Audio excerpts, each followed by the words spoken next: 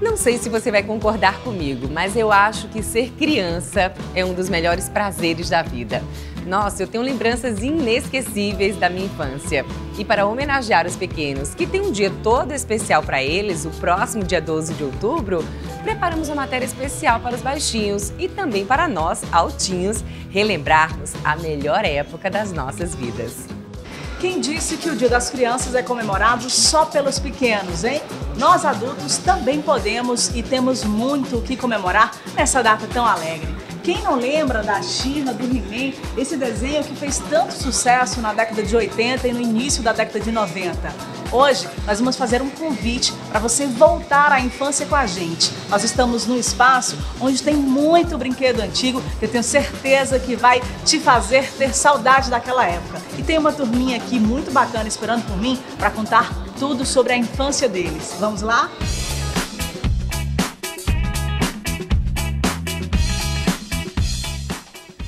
E essa é a turma que a gente reuniu para relembrar os velhos tempos. Gerardo, 61 anos, Hugo, 33 e a Rafa, 35 anos. Quero que vocês digam pra gente o que deixou saudade daquela época.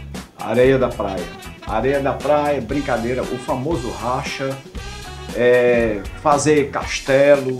Eu sinto saudade dos meus amigos, né? Das brincadeiras no meio da rua, né? Que nós, naquela época, nós tínhamos uma segurança maior, então as crianças, elas eram livres, né? Mais livres. E também saudade dos brinquedos, né? Eu gostava da She-Ra, eu queria ser a She-Ra, a Chitara. Um brinquedo mesmo que não sai da minha cabeça até hoje, a famosa Barbie, né? Adorava brincar de boneca, de colo. Tem algum brinquedo que o senhor guarda até hoje? Não, da minha época não. Diferente do Gerardo, o Hugo guarda os brinquedos desde o ano 2000. Inclusive não tá aqui na loja, né? Mas eu tenho o primeiro brinquedo que eu ganhei na vida, que é um elefante, acho que no segundo dia de vida eu ganhei de um tio e eu guardo até hoje. Eu não tenho meu primeiro brinquedo, que nem o Hugo, mas eu tenho um ou dois brinquedos da minha infância, assim. Tenho saudade dos desenhos animados, do Chaves, da família Dinossauro, que já é da década de 90, se não me engano. E para matar um pouquinho dessa saudade, aproveitando todo esse clima gostoso, eu vou pedir para vocês darem uma olhadinha aqui na loja e escolherem um brinquedo, boneco, o que for, que marcou a época de vocês.